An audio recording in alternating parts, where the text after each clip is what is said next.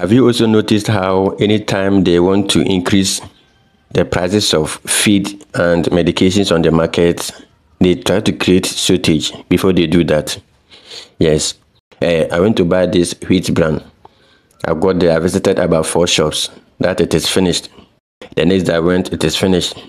So about 5 days later, I went and then the feed was there. So I asked about the price, and that was where they have increased the price already for us. So they increased it by 5 cities, just 5 cities, they increased it. So it means because of 5 cities, they had to create some kind of shortage and create demand. So once you're not getting it, no matter how much they put on it, you still have no choice than to buy it. We can also take the same strategy in our product. For instance, in my situation, when I see that people need the pigs the most, that is why I also try to make sure the pigs are not available for them to buy. And when that happens, when they come to get a pig, you see that they don't really want to argue with you on the pricing again, because they have already also struggled to get.